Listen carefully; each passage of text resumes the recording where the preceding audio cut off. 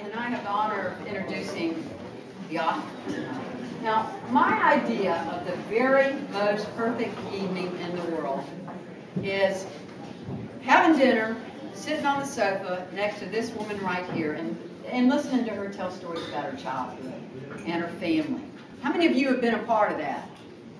Lucky you, huh? And part of the attraction of Sheila's stories to me is that she and I kind of sort of grew up around the same time, even though she's 45 years older than me. And when she talks about Sky King and Penny and Nellie Bell, Songbird, Songbird, yeah. All right, throw some more. I mean, you know, as soon as the words come out of her are part of her story, something in me warms. And if she's describing what prejudice is like in a small town in the South, it hurts. I remember that. And I feel pain, and it feels familiar. So if you grew up in the 50s or the 60s, which some of us did, or you were raised in the South, which a lot more of us did, or you felt love you couldn't have, or you just like to laugh, okay?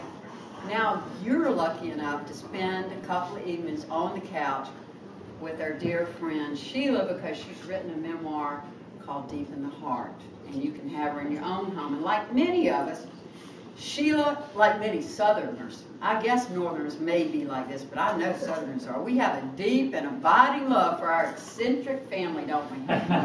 We sure do. We hate them, we love them, but they're there in our lives forever. And she describes that love so particularly that I remember it, and you'll remember it, and everybody will remember it. Those crazy people in our life. And by the time you finish this book, you're going to know all of her relatives, and they're colorful. There's Nutter Mama, which I love. Nutter Mama. There's one Mama, and there's the Nutter Mama. There's Dude's great, and there's Sonny Man, all right. And then, let's see, Uncle Schlinky, he was the moonshiner. Yeah, my great-granddad. Grandpa Schlinky. Grandpa Schlinky. Yeah. And then there was some uncle that used to borrow money from him when she was like 5 years old so he could buy liquor. But I don't know what book that was. That was your book.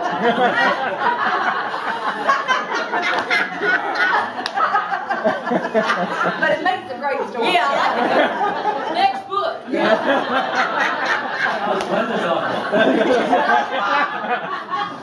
Oh, that's good.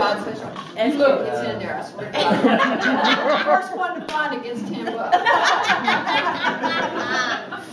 And then, you know, you grow to love her mom, okay, Selma, who is constantly trying to keep this really bizarre group of people, you know, normal, but it's not working out well for her. No. And then there's Daddy. And Daddy, God love him, he's keeping his head while all those about him are losing theirs. You're going to love the small town stories she tells about the barbershops, the revivals. Now, thank God we didn't have any of those in North Carolina, but I hear y'all had the ones we didn't have down here. So the revivals, the smell of the barn, what it feels like to gallop across an open field on Spot. Right. Close. So creative in the naming of her animals.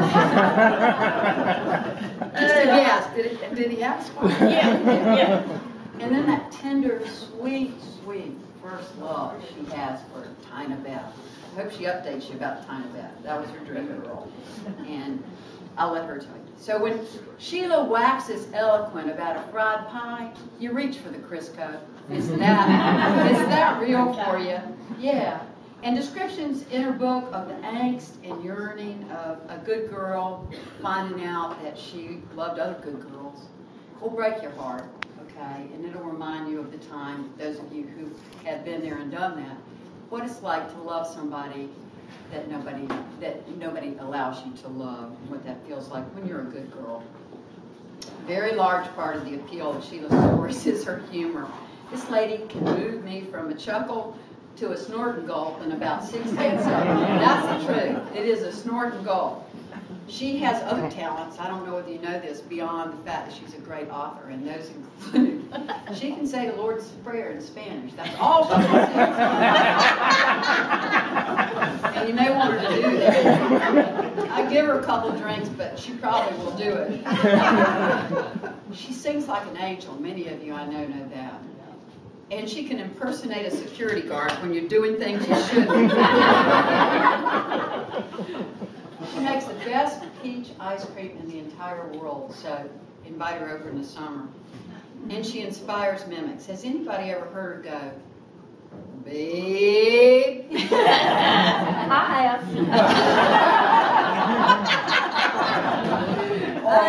Or danger, danger. Sheila goes by many names, okay? There's Sheila Ray, Mama Daddy, Big Bob, Sheila Slow, but Sheila herself says that at heart she's a cowboy. And I believe her, she truly is, because she drinks bourbon and branch water. She's heroic, she's decent, she's fair, and she's solid as a rock. And we all count on her for her good, sound advice. She's a cowboy with a heart of gold who's giving and loving and true to everybody in this room. Everybody I know her, that knows her, loves her deeply. And girlfriend, when she puts on that Stetson hat, let's just say she ain't not responsible with what comes next between her and Miss Kitty. I'll give you my favorite cowboy, my favorite author, my favorite person, Sheila.